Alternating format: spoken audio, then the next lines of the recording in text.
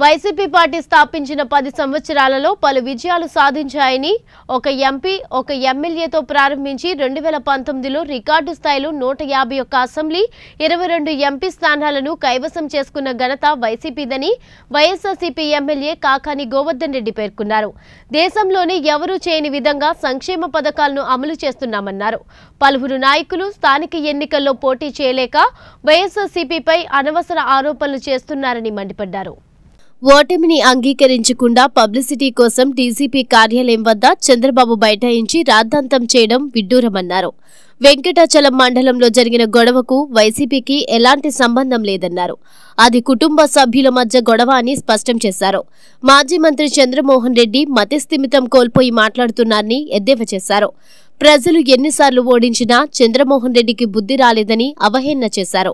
వెంకటాచలం ఘటనపై టీడీపీ నేతలతో బహిరంగ చర్చకు సిద్ధమన్నారు. 9 మాసాలు పూర్తయిన తర్వాత ఈరోజు స్థానిక సంస్థలకు ఎన్నికలు జరుగుతున్నాయి.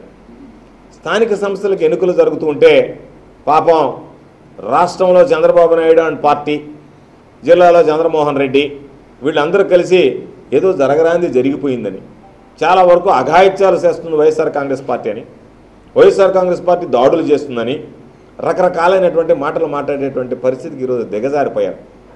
చంద్రబాబు నాయుడుకి ఒక అలవాటు ఉంది. ఓటమిని ముందే ఒప్పుకుంటాడు, ఓటమిని ముందే గ్రహిస్తాడు. 2019 ఎన్నికల్లో ఓటమిని అంగీకరించలేక, ఓటమిని గుర్తించి, ఓటమిని గమనించి ఇదిగో ఎలక్ట్రానిక్ ఓటింగ్ మిషన్లో అన్యాయం జరిగిపోతుందని చెప్పి ధర్నా కార్యక్రమం ప్రారంభించాడు. ఈరోజు నామినేషన్ల పర్వం కొనసాగగానే డీజీపీ ఆఫీస్ దగ్గర కూర్చొని మా కార్యకర్తల మీద దాడి జరుగుతుంది, మాకు అన్యాయం జరిగింది, మాకు న్యాయం జరగలేదు, మా వాళ్ళందరి మీద దాడులు చేస్తున్నారంటే ఓటమికి దారులు వెతుక్కునేటువంటి కారణాలు వెతుక్కునేటువంటి పరిస్థితి. ఈరోజు ఓడిపోతున్నాం, ఓటమి తప్పదు కాబట్టి ఓటమి నుంచి బయటపడాలా, ఆ ఓటమి నుంచి బయటపడాలంటే వైఎస్ఆర్ కాంగ్రెస్ పార్టీ మీద బురద చల్లేటువంటి కార్యక్రమాన్ని ప్రారంభించాలా అని చెప్పి ఈరోజు మేము అడుగుతున్నాం చంద్రబాబు నాయుడు. అనేక రకాలైనటువంటి సందర్భాల్లో అనేక రకాలైనటువంటి మాటలు ఈ రాష్ట్రానికి ముఖ్యమంత్రిగా పనిచేస్తూ ప్రతిపక్ష నాయకుడిగా ప్రస్తుతం ఉన్నటువంటి వ్యక్తి మాట్లాడడం సమంజసమా?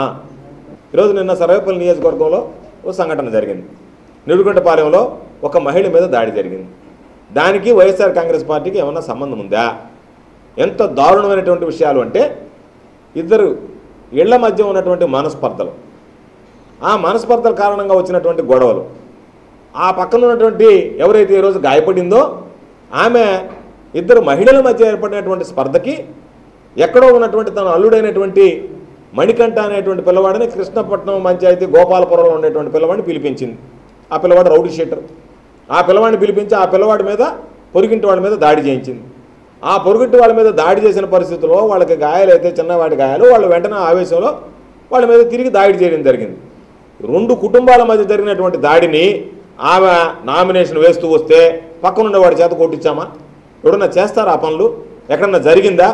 ఎక్కడన్నా గ్రూప్గా పోయి అడ్డుకోవడమో లేకపోతే మరొకటే చేస్తారు తప్ప ఆమె పాని నామినేషన్ వేయడానికి సన్నద్ధమైంది అంటున్నారు. ఆమె దగ్గర ఎస్సీ సర్టిఫికేట్ ఉందో చెప్పనండి.